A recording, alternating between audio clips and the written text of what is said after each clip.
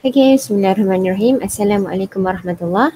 Last time kita dah tengok cara nak create exit button kan. So bila kita tekan exit tu dia terus close window kan. So maknanya in order to create this exit button yang macam tu, kita kena letak coding fs command quit kan. So this is the example on what we have learned masa exit button hari tu. Okay, so kita kena open that file, that SWF file, okay, dengan menggunakan flash player. Okay, so bila ada flash player, bila kita klik exit and then dia terus tutup gitu. Okay, so now kita nak tengok cara nak create exit button juga, but then kita bagi option. Kita bagi option, are you sure you want to exit? And then kita bagi option yes or no. Kan? So bila kita klik yes, dia akan terus exit. Otherwise, bila kita klik no, dia akan go back to the home page lah. Okay? Right, so we are going to look into that part today insyaAllah. Okay, so to do that one, kita assume kita tak ada exit button and then kita baru nak start buat exit button kan. So we simply drag this exit button here. Alright.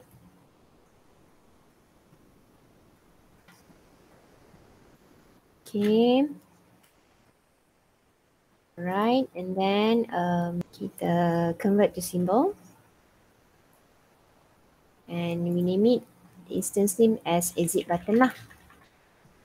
Right. Okay, next kita insert scene dulu. Sekarang kita baru ada 2 scene, kita tambah 1 scene untuk kita create dialog. Are you sure you want to exit?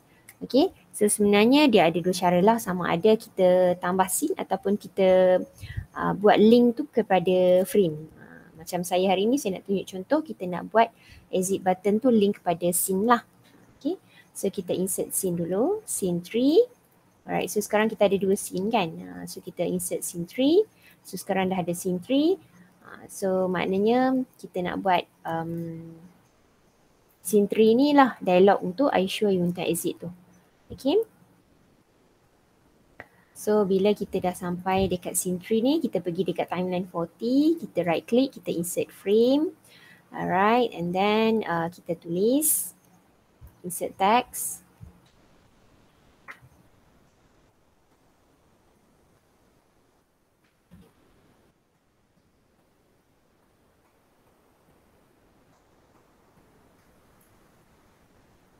Okay, so kita letak atas sikit. Alright, lepas tu kita import. Kita import to library button untuk yes dengan no kan. These 2 button. Okay, so we already have those button here. Okay, next kita drag lah. Kita drag the yes button.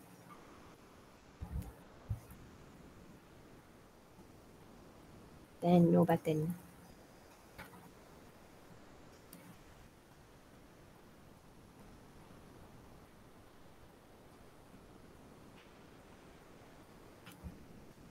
Okay, alright. So next kita convert dulu.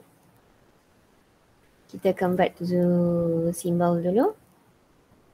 F8. Okay. Kita bagi instance name. And no button.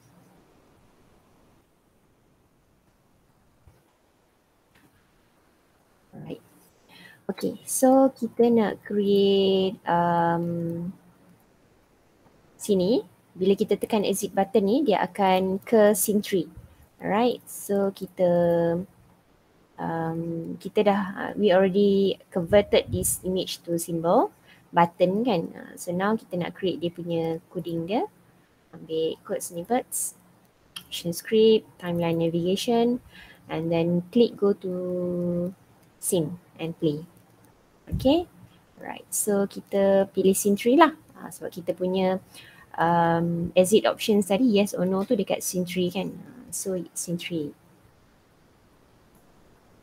Okay, so kita try.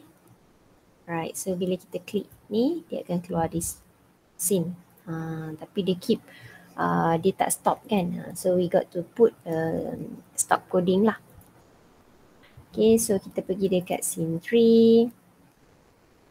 I sure you want to exit. Bila kita klik yes, kita akan buat coding fs command quit tadi. Macam tu. So kita pergi dekat window, code snippets, action script, timeline navigation, click to go to frame and stop. This one. Alright. So kat sini kita letak stop.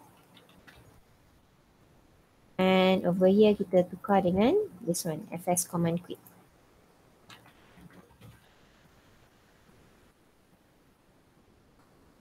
Right? Okay. Alright.